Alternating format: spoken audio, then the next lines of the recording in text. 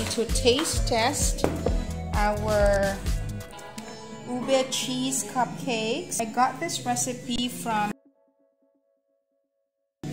so we will see how this one right here tastes. So init pa siya, no? But kanina nung nagmi-mix pa lang ako, sabi ng daughter ko na napakabango niya. And yes, it is. Let me take a bite na.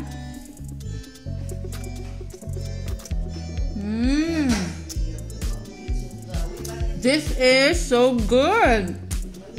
We have the ube and the cheese together in a cupcake.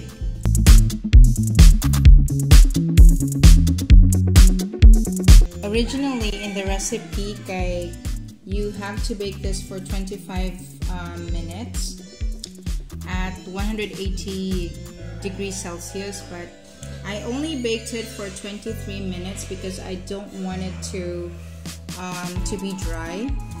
So hindi naman siya dry.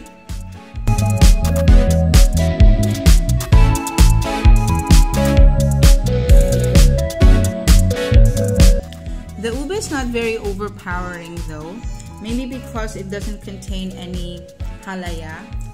Perhaps if we put halaya, siguro mas maging malasa pa yung ube.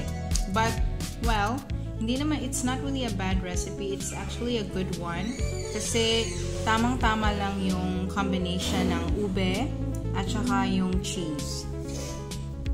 So, of course, do not forget, when you have sweets, you have to have your tea.